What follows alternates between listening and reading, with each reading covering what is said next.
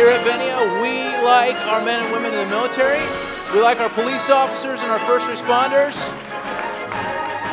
So help me welcome up Tiffany Powers.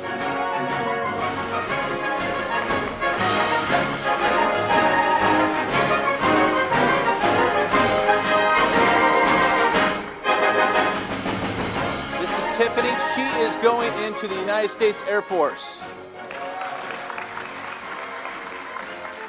And I gave her a hard time about the Air Force last service, so I'm not going to do it this service. And you know I was joking, my son's in the Air Force, so I love all branches of our armed forces, even the Coast Guard.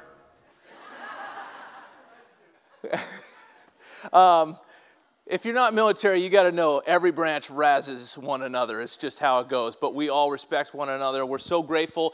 And I know that we as a church, we're so grateful for what you're about to do and serving our country in this way.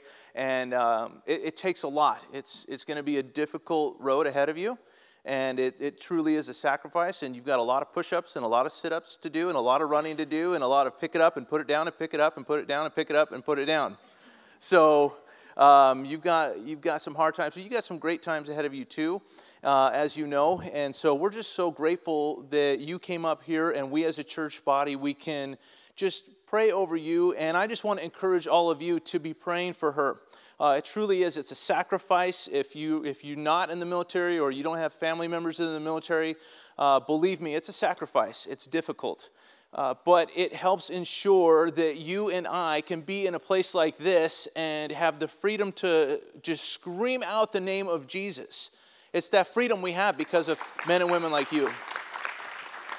And so if you guys would just extend your hands out as a sign of agreement and blessing, and let's pray over our sister in Christ.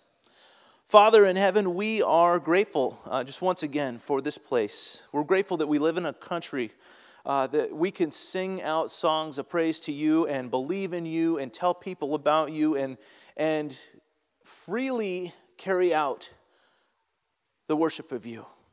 And Lord, we recognize that it's because of men and women like Tiffany here that have made sacrifices to keep our country safe. And so as she's making this sacrifice, she's stepping away from her family for a season, and Lord, that's difficult.